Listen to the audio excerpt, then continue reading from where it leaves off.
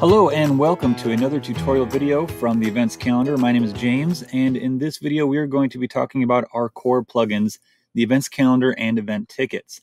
By the end of this video, you will know how to create an event and sell tickets to that event right from your website. So let's get started. The first thing you'll need to do, of course, is install and activate the events calendar plugin. This can be done from our website, theeventscalendar.com. You can download the plugin there and install it into your WordPress dashboard. You can also simply search for the plugins in the plugins section. Both of our free plugins, the events calendar and event tickets, can be found in the WordPress repository. As you can see, I've already installed and activated, but if you haven't, you can click install, wait a few seconds, and then click activate. Once you've done that, you'll notice we have a new option over here called events. This is where we will find our event-related settings, and this is where we can view our events and add new events. We can add a venue and an organizer, all sorts of stuff. And we're going to get into all that. So first thing we're going to do, of course, is create an event. To do that, there's a few different ways we can go about adding a new event. We can come over here to events and click add new. We can come up over here to events and click add event. We can even come up here to new and choose event. Lots of different ways. They all lead to the same place, which is a new event editor. Now, if you've used WordPress before, this will look pretty familiar to you. It's basically the same as a new post or a new page editor with a couple event-related differences. So first thing we'll do is give our event a name. Let's call this Whiskey Friday. That sounds like a fun event. And we'll say this event takes place on a Friday, of course. And let's say, after people get off work, let's say 6 p.m. And maybe we'll say this goes until 8 p.m. And then we'll add a description. Come hang out and drink some fine whiskey. We'll add a price. Now, it's important to know that this is not an actual ticket. We'll get into tickets later. This is just going to display a price so that people will know what to expect to pay at the door. Later, when we install and activate event tickets, we'll actually be able to add a ticket to this event that people can purchase right here on the website. Organizer and venue, we'll actually get to that in a minute. Add event website, you can add a link here if your event exists somewhere else. Maybe it's on Eventbrite or it's a Facebook event or meetup.com, something like that, and you want to just add a link to that. You can do that right here. So I'll just make up a link. Let's say it's on eventbrite.com/event/ I don't know how they do events there. That looks good. And over here, you'll notice we have the option to add a featured image, just like a post or a page. You can select from your existing media library, of course, or you can upload a brand new file. I'm just going to go ahead and pick a random image. Let's go ahead and throw that in there. Okay, I'm going to go ahead and click Publish. And let's view the event. So here we go. We have a pretty basic event. Again, it looks a lot like a post. We have the title, we have a description. It tells us when the event is. We can see that it's $5. We can even add it to our Google Calendar, or we can just export an iCal file that we can do whatever we want to with. Let's go ahead and go back in and edit the event. I want to show you something. You'll notice there was no featured image there, even though we added one. If you would like that featured image to show up here, we can simply find a plus sign. Let's see, where do we want it? Let's just click it down here. And I'm going to search for featured image. There we go. Boom. Maybe we want to move it up a little bit. Let's click these arrows. Let's see how far up we can go with it. Just all the way to the top. Let's see what that looks like. There we go. Now, every theme is going to display this information a little bit differently, but for the most part, you should get a pretty consistent experience. Let's take a look at the events page, our calendar page. So these are all the random events that our sandbox threw in there. And you'll notice that our event automatically got added to the list in the right place. It takes place on June 25th. So there's an event here on the 24th. There's another one on the 30th. So this is right in between those events. It automatically added our event to the event list in the appropriate place based on the date that the event is occurring. You can see we have, this is the list view, which is the default, but we also have a month view, which looks like a calendar. Where's our event? Friday. There it is, Whiskey Friday. You can see when we hover over it, we get a nice little tooltip card there. And then there's also day view. So we can skip ahead to our event that we just created. See what that looks like. There it is. Now, if we go back to our dashboard, I'm going to go to Events, Settings. And I want to show you something. You noticed earlier when we looked at our calendar page, the default view was a list view. If we wanted to change that, we could come into Settings, go to Display, and for the default view, we could choose month. That's the calendar view. There's also day view, of course. So if we save this, and now if we go look at our events page, we'll see that the default is a calendar instead of a list. Now let's talk about venues and organizers. I mentioned earlier that we can add those from the dashboard and then add them to our event. So let's go ahead and do that. We'll hop back on over to our dashboard, go to Events and Venues. We can click Add New, and we can give our venue a title, a description, an address, phone number, and website, and a featured image.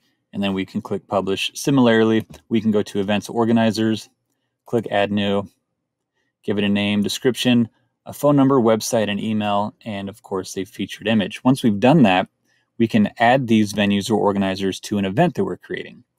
So you can see we already have some organizers added and we have some venues added. So let's go on back to our event, Whiskey Friday, and we'll edit it. And we'll scroll down here to the organizer and venue section.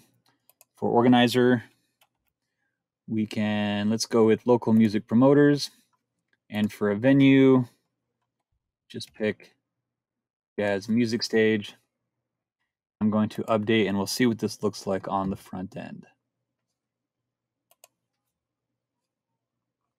Okay, so we have our event just like we did before, but now we have a organizer and a venue. So people can click on Google Map to navigate there, or they can just take the address right here. We got a website for the organizer, contact information, and a map. So that's pretty cool.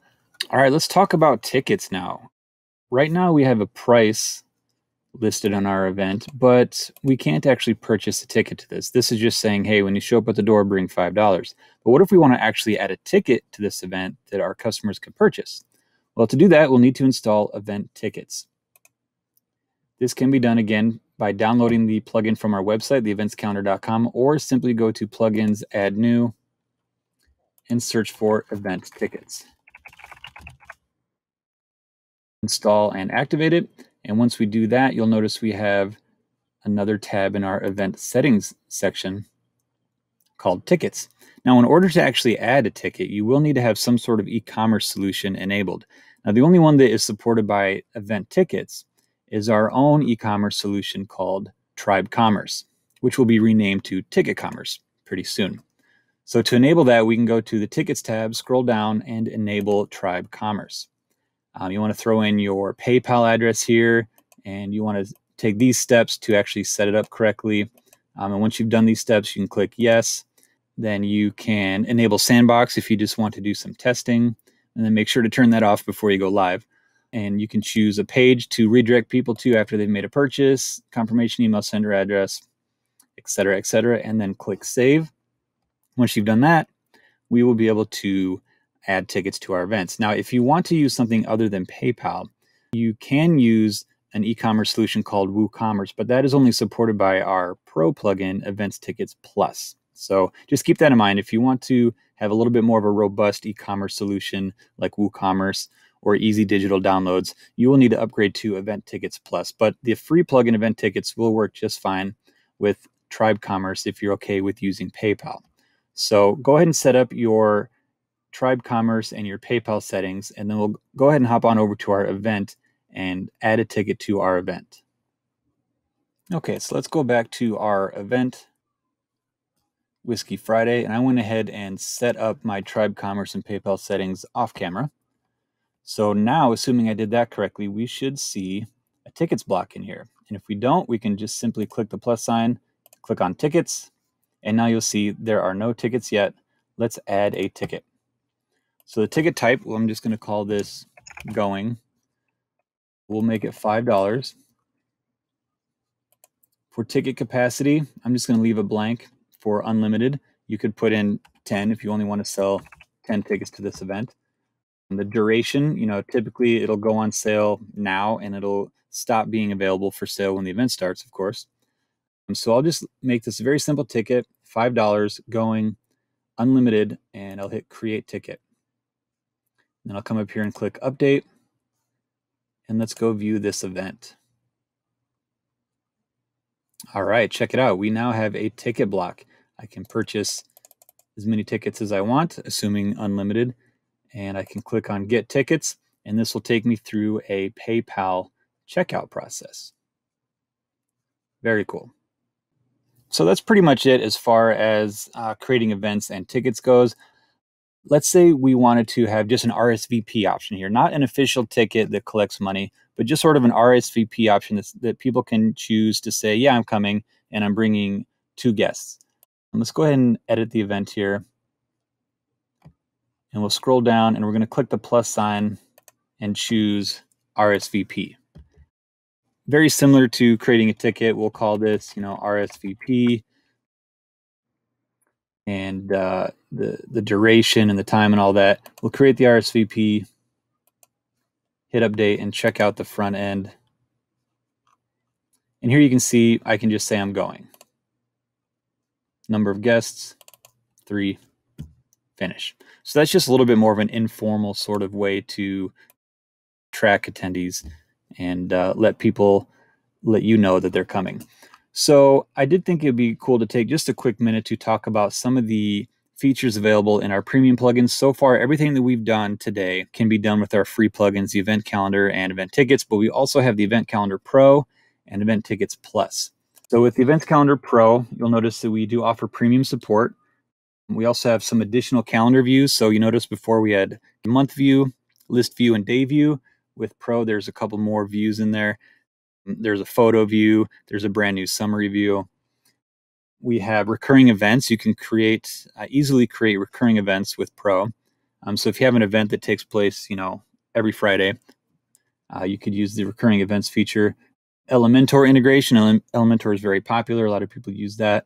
You can add some custom fields. There's some advanced widget options. And then with Events Ticket Plus, we also have some pretty cool premium features. Premium support, of course.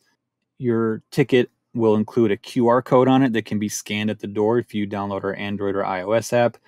Again, some advanced widgets. You can share stock. So if you have 3 different tickets for one event, you can choose to have a total of 15 tickets sold among all 3 of those tickets. So somebody could buy 14 of one ticket type, someone else buys 1 of the other, and that's it. Nobody else can buy any more tickets.